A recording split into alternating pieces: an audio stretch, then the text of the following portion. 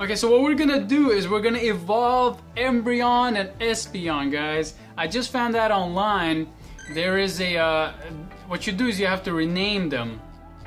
So here, let me go to it. So here for an Espeon, you have to rename it into a Sakura. So here, this is what we're gonna do. We're gonna rename him into Sakura. Click OK. Click OK. And then leave. And then for the for Umbreon, which is just a night Pokemon, a dark Pokemon, you have to name it Tamao. So here, these are after trainers. These are after Trainer Sakura and Trainer Tamao. So here we did that. Tamao. Now I'm not sure if I need to get out and leave. So what we're gonna do is actually I will do that. Actually, we're just gonna close the app, and then we're gonna go back in.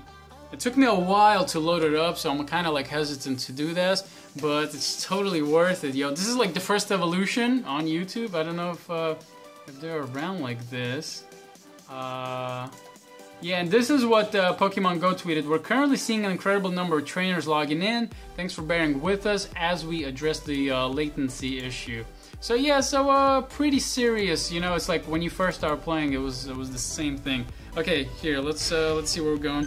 Look at it. There's so many new Pokemon around. You could actually even just look at my map. There's so many of them. All right. Yeah, you could actually look at my map, but you could definitely see all of these. I don't even know what some of these are. Okay, here, let's evolve these guys. So let's go into these newly named Pokemon. Where are they? Now before nothing was loading. Like before I couldn't even get anything to load. And I knew if I evolved them, and if they were with that image, you know, we couldn't see anything. Okay, so here goes. Let's see if we can get our Espeon. Do you want to evolve Sakura? Yes. Alright, let's see what's gonna happen. Let's see if we're gonna get it. It better not be a fail. That's gonna suck if this is like the biggest fail. Now these Eevees I saved and caught. Yes! What?